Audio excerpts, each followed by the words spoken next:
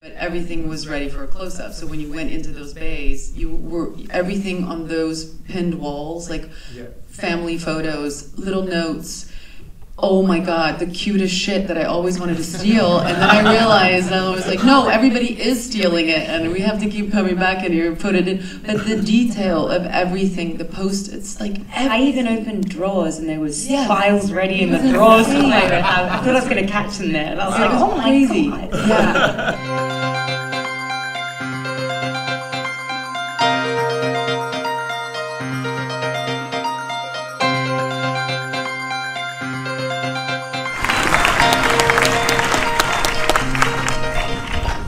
All right, hello. Hi, my name's Pete Hammond. I'm going to moderate tonight. And how did you all like Bombshell? That's a hell of a movie, yeah? All right. We, as you can tell, have a very big panel here tonight. This is an all-guild screening, and we've got an all-guild panel. So first off, I want to introduce the supervising sound editor, Renee Tondelli.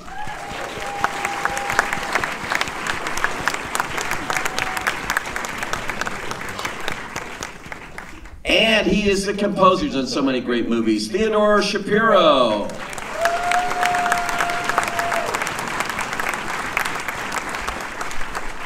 Please welcome the set decorator, Ellen Brill.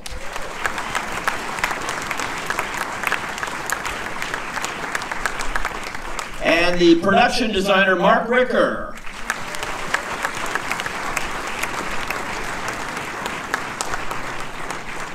And the film editor, Jon Poll.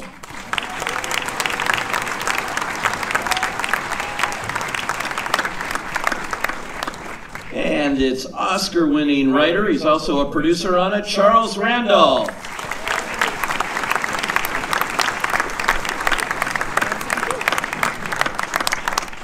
And Emmy-winning director, he's also a producer on it, Jay Roach.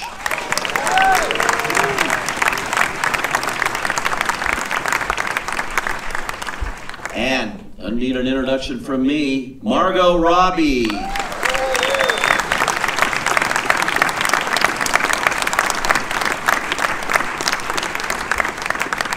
And she not only stars as Megyn Kelly, but she's also a producer on the film. Please welcome Charlize Theron.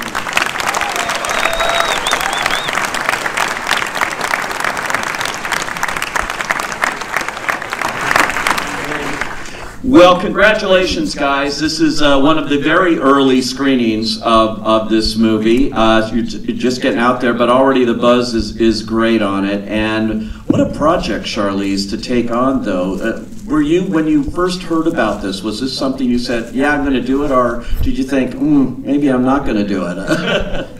I mean, I am a huge fan of Charles's writing, and so I knew it was going to be something really amazing. And you know, strangely, I thought, like, I kind of know everything that happened with that. And then I read the script and obviously realized that I had forgotten a lot of stuff. But the script was just spectacular and felt so timely that for our company, it just felt like a no-brainer to want to produce it. That's Denver and Delilah production. That's Denver and Delilah, yes. AJ and Beth are in here somewhere. But it took a little longer to get around playing Megyn. Yeah. It's a phenomenal performance. There is no question about that. Thank you. To the point when I saw it the other night, I turned to my wife and I go like, I thought they weren't using Megyn Kelly footage or anything here. I thought it was just you. And it was just you. But I just was floored. I mean, you had her down, but you had the essence of her, which I thought was really important here. Making her human, everybody here, you know. Coming from you, that is so fucking huge, so thank you. How did you, you never met with her when you did this, or how did it go? No, I didn't. I love research. I love it, you know, that we get to learn crazy skills, like playing tennis or driving cars. Like, you know, our job allows us to like go for 3 months and learn a skill. And I love that. Like, I'm a little obsessive, compulsive, and I love the idea of just digging into something and just staying there. And So the research part of it I really enjoyed. I have a great team. I work with an incredible dialect coach, Carla Meyer, who just spent hours with me, hundreds of hours. And then I spent a lot of time with Kazuhiro, who's just a fucking rock star. And he's such an artist. He did the prosthetic work in our movie, not just for me, but for John and Nicole and a lot of other people. And I just loved spending time with him because it was through him and through Carla that I really, and Colleen Atwood with the costume design, and everybody here on the stage, and a lot of you who are on our movie who are here that I heard were here, you all elevate us to a place that we can't go on our own. And so my process is shared with so many people, and I've never been able to climb that mountain by myself. So a lot of this is because of a lot of other people working incredibly hard with me and with Jay and with everybody. Well, it works. Thank you. It was my long-winded thank you. And for Margot, you're playing the fictionalized character who's really a composite of a lot of people that the filmmakers interviewed here to get their story here, but who through NDAs or other reasons can't tell it themselves. So that's an interesting kind of part to play and walk into this movie and be, the amalgamation, as it were. What was your feelings about that when you were approached to play Kayla? Yeah, it's interesting. I've played real life people before, and I've played fictional characters before, and I always feel a sense of responsibility to the character, whether they're real life people or not. But there was obviously a very unique sense of responsibility around playing Kayla that I hadn't experienced before, and that was a responsibility to tell the story of multiple women who can't tell their story or have chosen not to for their own individual reasons. And I did absolutely feel the liberty to create a character, and I did that with these guys. But there was a ton of stuff I could already go off. Sadly, there was a ton of stuff I could already go off, and I grew up in Australia. I didn't grow up watching Fox News, so even just to go back and understand what that platform is. Close enough, Rupert Murdoch. Right, yeah. He's doing other stuff than us. But it was fascinating, and like Charlize said, the research is one of the most rewarding parts of this, and I had a lot to do, but more than anything, I felt a great sense of responsibility in Kayla. Did you talk to many of the women yourself during the course of this? I didn't personally. The filmmaking team spent a lot of time with those women, and I was recounted all of that. And of course, there's a lot of research and stuff available to you without that. But I spoke to a lot of women I know who've experienced not something specific at Fox News, but I know actually almost every single woman I know has a story about sexual harassment to some degree of severity. And even doing a film like this, people suddenly feel, compelled to talk to you about it, which has been really amazing. And I've just had, even before I started saying I'm researching this at the moment, I've had so many people close to me that I didn't even have any idea, want to share their story. And that's just been a really, fascinating and touching part of this whole journey. And the one scene that I recall, it was so horrifying when Holland Taylor, who is like the real facilitator here, brings you in. That was haunting right there at that brief moment. And then you're in that office and that scene, watching that play out, it is just horrifying. Yeah, I so respected the choice Charles and Jay made to stay in that room for as long as you stay in that room, because I think in less brave hands they would have let the audience off the hook. You would have closed the door, and as an audience member you'd be like, okay, I know what's happening in there, and I want to get out of it, and I want to go do something else, right? I want to see something else. I don't want to think about that too long. And I think it was so incredibly brave and potently powerful to say, no, you're going to sit in this room with her for another 3 minutes, even after this has happened, and you are going to stay in this room as long as she's staying in this room. And that was, I just think, as soon as I read that scene, I was just like, wow, they are, you know, brave filmmakers, really brave filmmakers. And he's not here, but a shout out to John Lithgow, who's terrific in this film. He's the nicest human being on the planet. Like, there is no one I would rather. Hey, I thought I was me. The second nicest human being on the planet. There is no one I would rather do that scene with than John. Truly, that he's just incredible and made me feel so safe. Yeah. Jay, a terrific job here. Now Jay has done, yes. Jay's done, as I call them, ripped from the headlines movies before, like Recount and Game Change and things. And what made you want to dive into this particular subject matter? How did you get involved? The script was amazing, so that made it easier. Charlize sent it to me, which was the second amazing thing that came at me right away. So I had two things that were almost undeniable just there. But the content meant a lot to me, and I know a lot of women who've suffered a lot, and it was very moving. And when I first read it, I didn't know I was going to be up for direct that. I just was giving Charlize some notes as a friend, and she said, "Oh, that's interesting. Why don't you direct it?" And that was hard to say no to that. But I just found the predicament. A lot of what I care about when I'm making films is that it holds your attention just from the, oh my God, how's that going to work out? I've often said on all of these films, I wish I was in that room when Roger Ailes is watching Megyn Kelly bust Donald Trump for saying horrible things about women on the debate that he's sponsoring, and realizing, uh-oh, I've got the star of my network going up against my ratings cash cow. How's that going to work out? And and then hearing how Gretchen went at choosing, you know, all alone to take him on, and spent a year collecting things, and then brings him down in the GOP convention, which I was at. I was there doing research.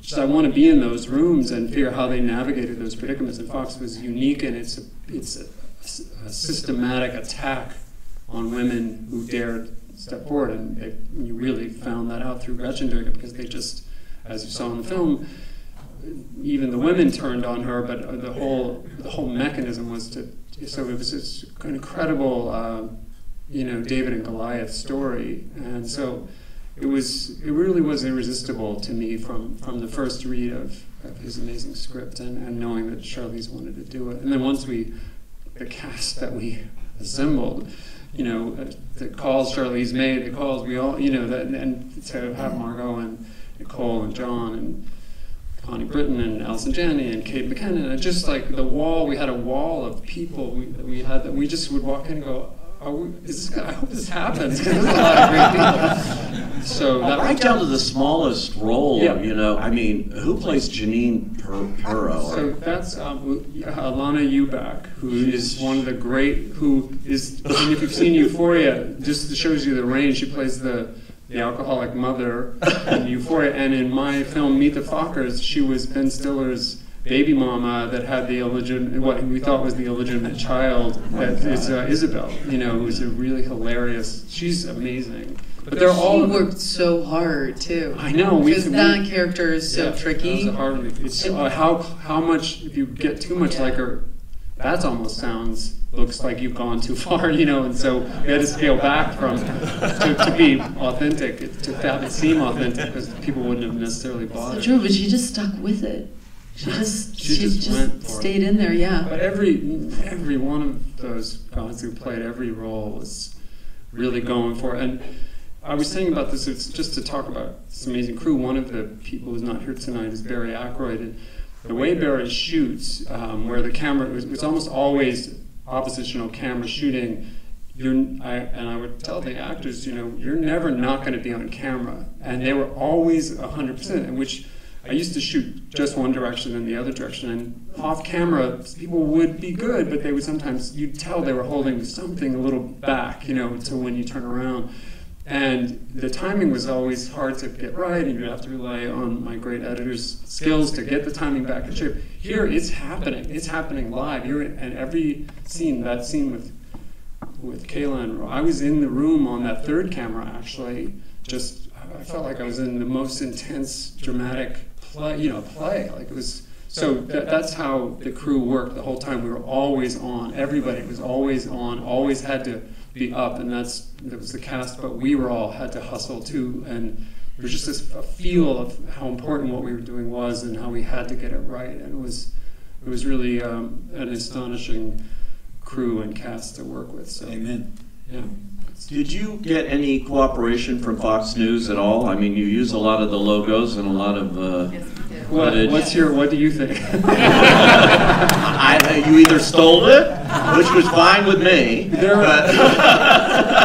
It's an interesting part of what we do when we make films like this, is that there's a fantastic sort of legal justification for something called fair use, which means as long as you're using it to tell an authentic version of the story and you're sticking to it, and you actually have to use all the real bugs and we used to think we had to fake all the logos. You have to actually be sure you're matching everything. As long as you're authentic and you're doing a story that has some claim to being in the public, to the public's benefit, you can use that stuff without permission. You can't use a lot of it. You can't, over commercialize the use of it. But you're allowed to use it for free, and you often have to, because you're never going to get somebody like Fox News to clear it for you. So that's all fair use, as they call it. That is even on Fox and Friends, where you stuck Nicole Kidman in the middle of the real guys. Absolutely. And again, we used her actual wardrobe, and we matched everything about it, the lighting, every aspect of it. And as long as you can demonstrate you're going for the purely authentic version, you're allowed to do that. Wow. Charles, this is a wonderful script. Again, you won the Oscar for The Big Short. You're diving into these very complex topics of real life that people may or may not know, and there's a lot of pressure there to get it right. So what was your thinking when you came upon this and decided to write this script? Well, I'm fascinated by gender politics, and I believe that, the best thing I can do for men is to put them in rooms with people like Kayla, and put them inside that emotional experience. To genuinely feel what that's like, so you can't be minimalized. So part of it's that, you're looking for those kinds of stories, but also this one's just, these women were so complex and contradictory. My favorite response to this movie is, "Damn it, why did you make me feel empathy for Megyn Kelly?" Right? That sentiment that people have, right? And that's fantastic, because it's an issue that transcends partisanship, but also it's just what it does is it suggests that the underlying human being that's being portrayed is someone interesting and engaging, and they were all the way down from Megyn all the way to people people who just have one or two lines. They're interested. Such a fascinating cast of characters in a world that's very different than the one that I occupy. So it's engaging. You mentioned men, that it's important for men to see this. People, we know all the stars, and it's all about what happened to the women there, but that men will see this movie and maybe see things a little differently. Oh, absolutely. Yeah, absolutely. That's something that's we've all expressed. I think everyone on this stage went into this project with that hope, and it created real unity. I have to say, it was one of those lovely sets. In part because that's the sort of set Jay Roach runs. He's not going to run anything but that. But in general, it was lovely how everyone sort of felt like they were there to do something a little bit more than their normal job because of the subject matter. That was terrific. He mentioned, damn it, making Megyn Kelly empathetic, but you did, and it's a very complex and complicated performance and a complicated person. She was stuck between this tremendous ambition she had and a growing sense of moral responsibility. Yeah. She was probably the hardest character outside of... it's so different, but it's like, I thought I knew a lot about her, but I really didn't, right? So what I knew was just kind of like the things that caught fire that we all would hear and would shock us. And I knew the one thing that I was impressed by was seeing her at the Republican debate take on Trump, and I was pretty impressed by that. And then I was also very impressed that she knew Jaws really well, because she used it against this one senator who was like pitching Trump as the shark in Jaws, and at the end of it she just said, "Senator, you know the shark dies," at the end of it. And it was such a brilliant moment that I was just like, wow, he's got claws. But you know, outside of those things, I really had to go and I had to find stuff where she was being interviewed and people asked good questions, because she's so good at being a journalist that it's really hard to kind of like get into her. And even listening to her book, which I did a lot just to kind of hear her speech patterns, you don't really get an emotion from her, because she's being a journalist when she does the voice reading her book. But it became very clear to me the longer I stayed with the research, the more I could put myself in her shoes. And that is that I can relate to being a very ambitious woman, and that through my ambition and drive and just my confidence, that sometimes people think I'm just a hard bitch, and that those things have been held against me as a negative. And so those things I could very much relate to. And obviously she's a mother, and but I think it's so important for actors to understand circumstance. You know, I think it's so easy for us to say, I wouldn't do that, or I wouldn't kill anybody, or I wouldn't do what Megyn Kelly did. But it's if you can actually put yourself in that person's shoes. I had to understand, like, her circumstances were so different from Gretchen Carlson. She was like a star there. She was renegotiating her deal there. But more than that, she really liked Roger. And she was a victim that definitely struggled with calling him out. And I got that. I understood that. Because I know how hard it is for women sometimes, where there's so much stigma around, you know, the fact that they benefited from it, or that she, you know, she didn't say anything and she 10 years later was a star, and that she still appreciated him and she still went to him for advice, and that they had this very close relationship. And those are complicated things that live in such a gray zone for so many women that it just took me a little longer than a normal character, I guess, for me to get to that place. But she challenged me, man. I would get there and then something would come out in the news, like the NBC firing, and I was just like, oh, start all over again. Jay was incredibly helpful with all of that stuff. If I didn't have a partner in crime like that, I don't know if I could have gotten through the movie, because the first couple of weeks were really rough. And Jay really like took everything that I just emotionally felt so hard, and he just brought it into the film and made it part of her story and didn't shy away from it. And it gave me confidence that we were telling the truth, the greater truth of her life, and not necessarily worrying so much about, will people like her? Like, that's the last thing I could give a fuck about. You know, are we manipulating something so that it's easier to swallow? Or are we actually doing something that might be a little harder to watch and might ask you to go on a bigger ride and might ask you to work a little harder? Like, that was really how I thought of her. Now, you have the most talented group of people behind the scenes, Jay, that you worked with on this movie. And from other movies, did you bring them? Have you worked with them before? Or? Yeah, I think every single person on this, except Ellen. Did we worked on which one? No, we didn't work together. Ellen's new. Ellen, our incredible art director and such. No, Mark. Everybody's actually, and Renee and John and I worked with for many years. Renee did the sound design and was our sound wizard, and John, my editor. Yeah. So we have been together. Yeah. And Renee is a pioneer too, because she's one of the very few women that has been nominated for an Oscar in the sound editing, you know, which was dominated by men. So.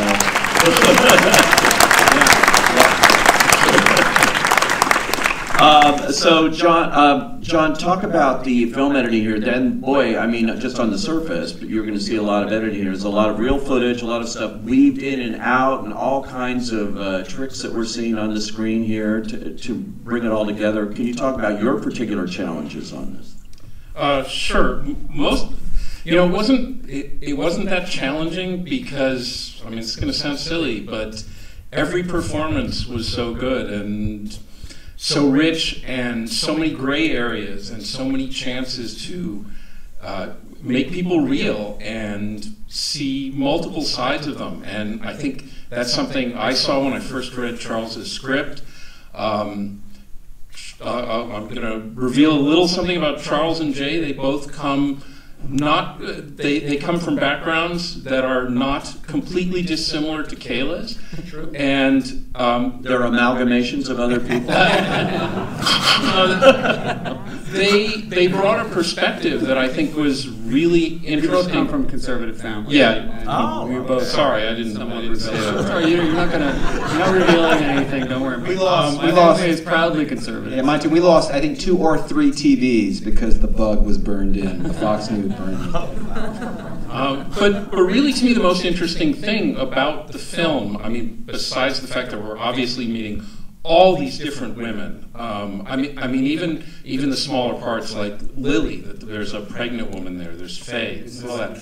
But we're in a situation where even though the film has politics in it, it is really not about politics. It's neutral, and these guys were able to see the humanity in all of these people, and there may have been easier ways to identify them and put them in little pockets, but really I think that's a strength here, that they're, we've obviously had numerous screenings before, but like Jay was saying, people get annoyed that you're making us like Megyn Kelly, but I think from all sides of the spectrum, we've seen people come around. We had a screening in Oklahoma City, which was interesting. These guys went to Boston, which was the friendly place, and I got elected to go to Oklahoma City with the film. And it was fascinating because there were many people on the crew who were like, "Oh my God, why are you going there?" And who are these people? And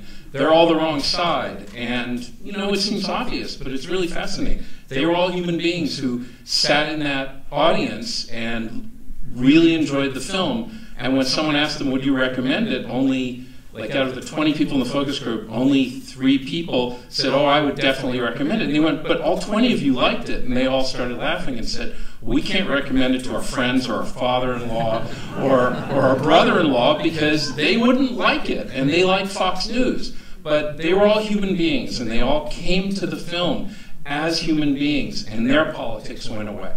And the one other, just because I have the microphone, the one other thing I want to say is you go for it. The character of Rudy Bakhtiar, who is obviously a very small part of the film, to me is one of the most important things in the entire movie. And she's the one who you thought to hear in that scene at the beginning. Yeah. And even before we made the film, Jay was casting, and in order to show those scenes, we had to cut together with the inner voice, cut her character together. And I think the minute I saw that, I realized that this film was taking us to a place that I certainly, as a man who has been close to women my whole life and believe I'm pretty aware, had no idea exactly what goes on for a woman in a situation like that. And to me, that's the biggest thing. So it was a lot of work, but this is a pleasure, not a challenge. Can I say one thing, just to jump too humble about one really important thing? The reason Jon and I work together so much is that I shoot a lot of footage. Barry is so fast, and we're shooting multiple cameras every day. It was a deluge, and Jon's, you could tell from how he talks about story, thinks only in terms of performance and story. And so his ability to choose the really amazing parts of what these guys were doing, when I would try to get to all the dailies, but I'm also directing the movie, and I would come in on the weekends and go, oh my God, I'm going to check a few other takes, and I would always come back to the take he chose. His eye for performance and finding soul in what the actor is doing is it's amazing what Mr. Jon Poll can pull off. So that's what a great actor can do. And another one, I keep thinking of all my favorite scenes here. Another one of my favorite one was the montage of them all getting ready to go on the air. You know, it looked like a Miss America pageant or something in the backstage and changing it. And all of that, you know, which for me, I'm just thinking, wow, Walter Cronkite, we are really removed from that. This is a different kind of news. Jay came into the makeup trailer to chat up through a scene one day, and they were putting false lashes on me. He's like, "Whoa, what are they doing?" And I was like, "Chill out, it's false lashes." He's like, "This is a sharp, pointy thing, like right by your eyeball." And I was like, "You have no idea what we do to get all this done." And then you started like really looking into it and shooting all that stuff. It was such like a cool thing on the fly. Men have no idea. Now, Mark, you and Ellen put together this set. You're recreating Fox News as part of what you're doing here. So what went into that preparation for you and that job, and how much cooperation did you get? You obviously had to go look at it. Well, I only looked at the outside. That was as close as I could get. No, we really did not. I didn't expect or we didn't get any cooperation. We had some spies that you talked about. We did have some spies. I'm a New Yorker, so I live there, and I called friends of mine who were in the business and said, anybody in Fox News who could get me in there. And it never got that far, and they had also changed the building enough that it wouldn't have sort of behooved me to see the details there. But I did get to talk to some people and got some photographs. And for me, I think the challenge from the beginning was I figured that everybody who had ever worked at Fox News would see this film, and I wanted them to think, how did they get it so right? Because some of the challenge was, the obvious things was to replicate the sets that everybody knows, the television sets that's on television every day to the Fox News viewers, but the details of what the actual offices were, and it's well written. Charles had written details in the script. I secretly wish we had made it a little crummier than what appears on the screen. Although I really didn't want to make it any worse or any better than what it was. I think we just wanted to make it as absolutely realistic, all the locations and the sets, so that you just felt like you were there. Yeah. It was harder than it looked. I mean, it was a lot of work to create those offices. And you'll know none of it was shot in New York. Every stitch of it was shot in LA. So the magic of creation marketing.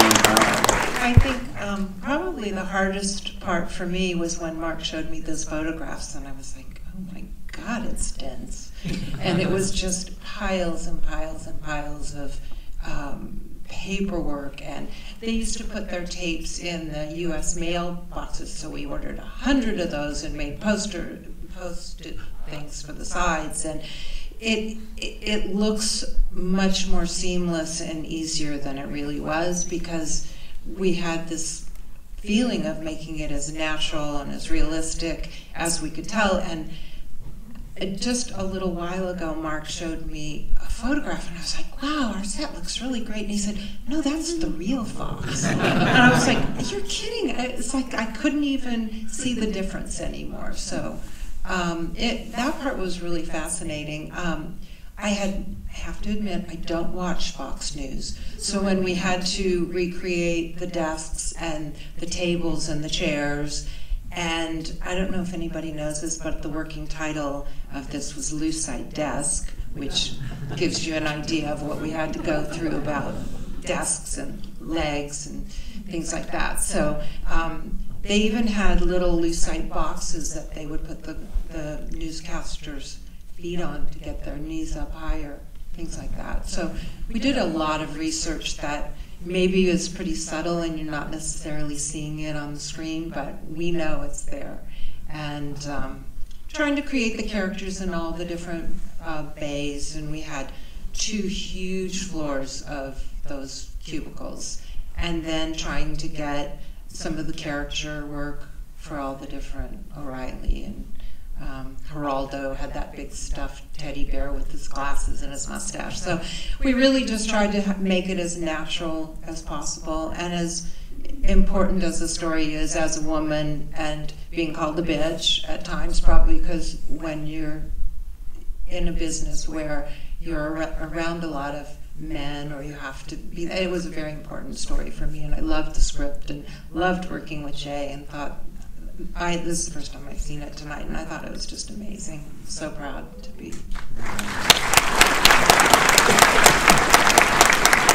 I want to say so much about what these guys accomplished, but we had to be able to shoot 360 degrees all the time. Barry doesn't, we don't shot list with these. This is all performance driven, so Mark and Ellen made it so everywhere we were, we took over the LA Times building and made all those floors into the floors of News Corps, and I could shoot anywhere, whatever we came up with, it was ready, because it was really like being in the real place. It was even just like so sorry, I have to just say something because I was blown away by this as an actor.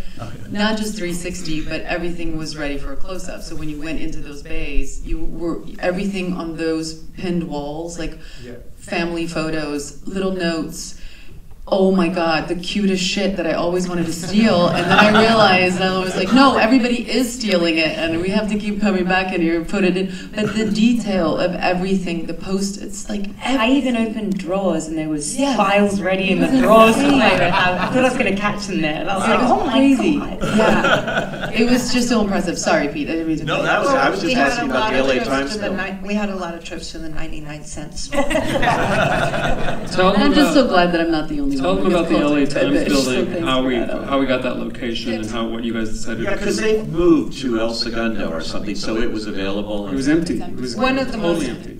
Amazing things is, if anybody has worked there in the I did. atrium, Mark made that the exterior.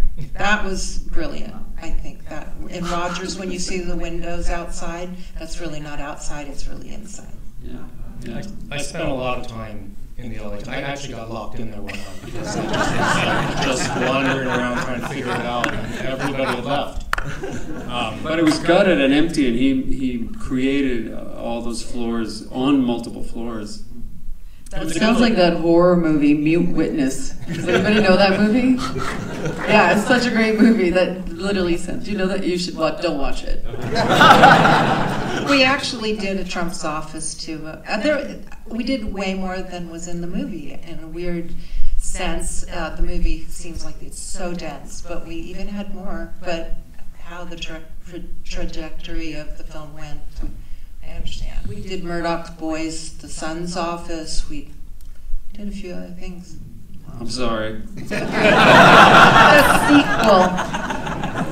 And now I'm a major soundtrack movie music guy, and I have a whole. I told Theodore Shapiro I have a whole shelf. It's my Theodore Shapiro shelf. I have all of his stuff, including bootlegs.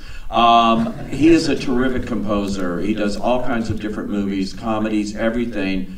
This one, a really wonderful score here, that is perfectly matched to what we're seeing here, and it was different than things I've seen you do before, actually.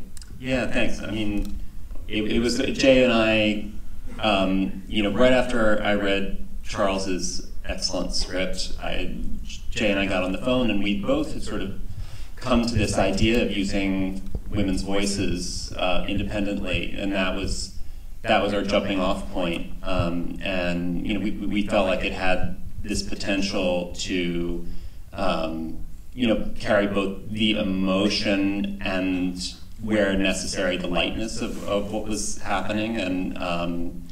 And so what was nice was that we were starting out just writing a kind of music that I'd never written before. This kind of using these sort of syllables in a staccato way, and I just had this idea of what the music could be, and I actually started writing right when they started shooting, sort of before I'd seen any footage, just sort of based on what I was hoping the movie was going to become, and was just very delighted to engage in this process where I was just sending them a library of music as we were going, and Jon Poll was cutting it into the movie, and we ended up sort of finding the tone in this very organic way.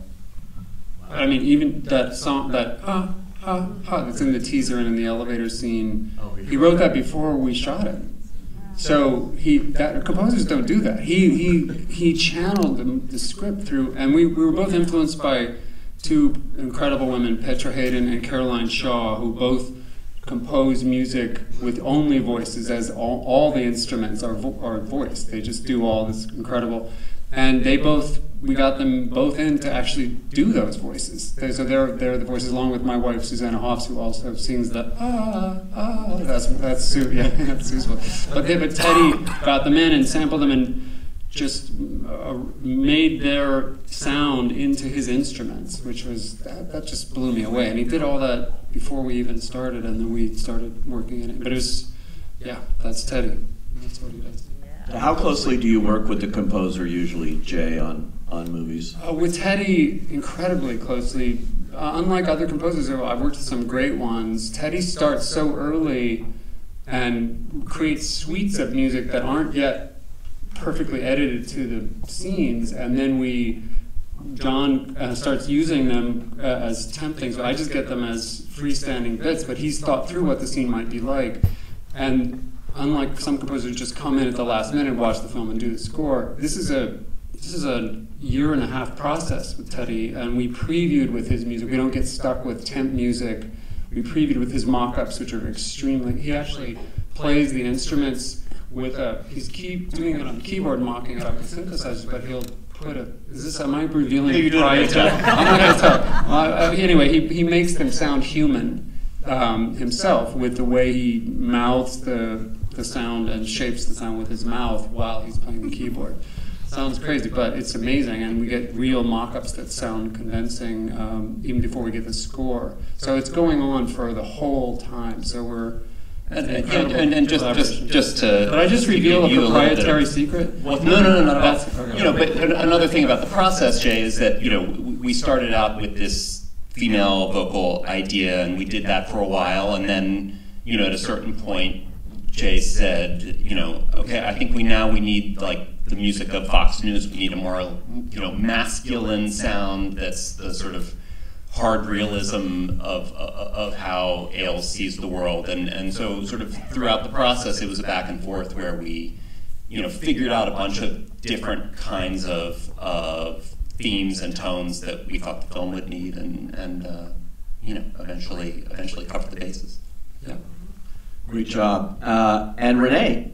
Hello. Well, it was wonderful to have Teddy's music so early on. I mean, that never happens, It really doesn't. Very seldom do you get a score when you start. And Jon said, no, that's the real music. I said, well, I know, but he said, no, that's the music. And it was great. So we could start to create our soundtrack with what was there. It wasn't like, okay, now this is all gone and now this is going to be the new soundtrack. And one of the challenges for us was that, a newsroom today is pretty silent. Everyone's on headsets and they're on computers and no one's talking in the phones. And how do you create? It's really scary, actually. Yeah, how do you create? Exactly, right? So this is a movie, you can't have that. So we had to create these atmospheres. And one of the things we were doing was, we were thinking, one way was that Jay and Michelle Graham, one of the producers, was amazing. They had Jay really wanted to have authenticity on all the monitors that are in all the newscasts, in all the newsrooms.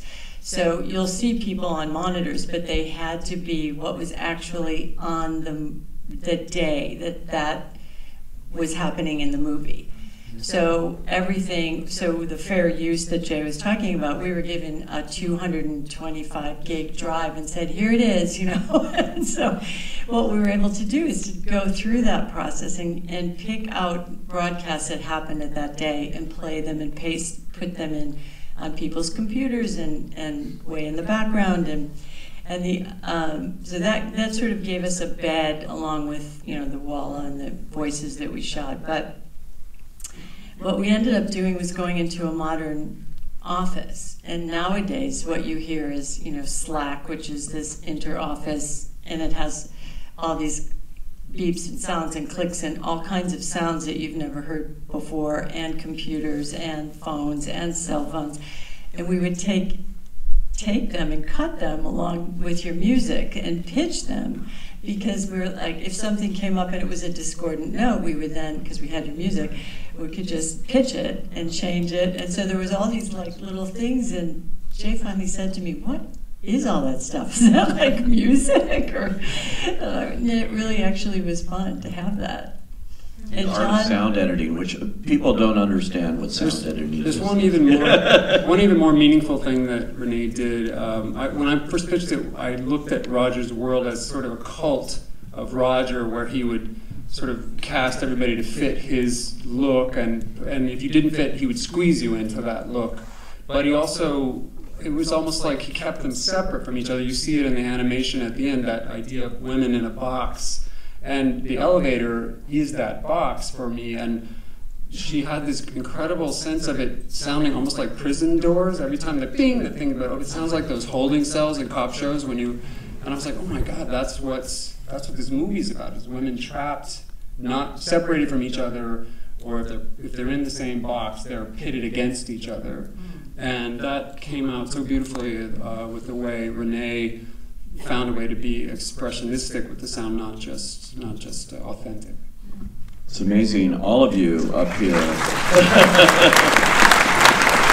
have done an amazing job. This movie doesn't open until December, but I can't wait for the conversation. Well, it is starting because you're going out and doing these conversations, and people want to talk about this. Do you find that when you go out? Yeah, more than anything I think I've ever done, I've never stayed behind at events. Which is really bad because I don't have a nanny right now, and I have to like wake up at 5:45 every morning. But it's been really great because it's a conversation that starts with this story, because this story is fascinating, and then it broadens to personal experience and just where we are socially and culturally right now, and where we're going. And that's a big conversation to have. And I've been in rooms after screenings for like 2-3 hours. With people just wanting to talk about it. It's really interesting. It's really nice. It's really nice. A movie that can make a difference. Congratulations, and thank you all for hanging out here tonight. Thank you. Thank you guys.